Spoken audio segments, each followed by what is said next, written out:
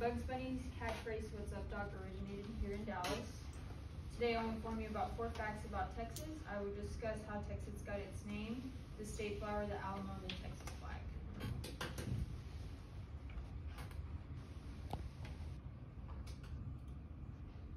Okay, so how did Texas get its name? There was an Indian tribe, the Caddo Indians, who settled in East Texas around what is now the Oklahoma and Texas border. They spoke Caddo. They had their housing there. They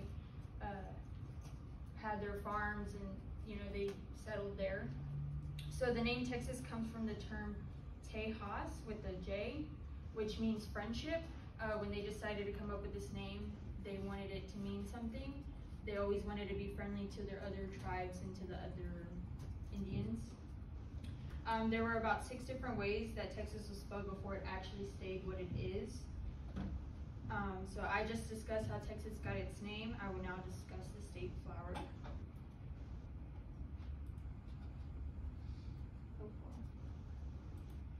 Okay, so the Texas flower is the bluebonnet. It was used by medicine, or it was used for medicine by native groups and other usable objects. The bluebonnet became the state flower in 1901.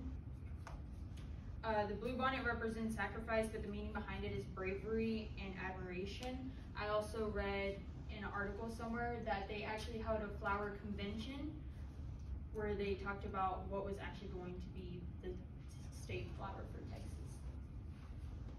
So I just discussed the state flower. I will now discuss the Alamo.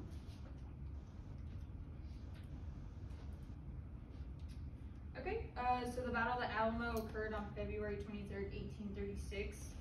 The Alamo is significant to the people of Texas as part of how it gained its independence from Mexico. 2.5 million people visit the Alamo each year. So most of what's left is just the Alamo Church, not much. I read that after the war, the Spanish actually came back and tore down like more walls and stuff, even though they had already lost the battle. So I just discussed the Alamo. I will now discuss the Texas flag. Okay, so the Texas flag was adopted in the session by the 3rd Congress of the Republic of Texas in Houston, January 25th, 1839. The Texas flag and seal design was made by Peter Craig. The colors on the Texas flag mean red for courage, white for purity and liberty, and blue for loyalty. Also with this, the 6 flags over Texas, I don't know if you guys have heard about that. So the 6 flags actually represent Spain, France, Mexico, the Republic of Texas, Confederate States of America, and the United States of America. So they represent the 6 nations that have claimed sovereignty over Texas. So I just discussed the Texas flag. Okay. So today my intention was to inform my audience about 4 facts about Texas. I discussed how Texas got its name, the state flower, the Alamo, and the Texas flag.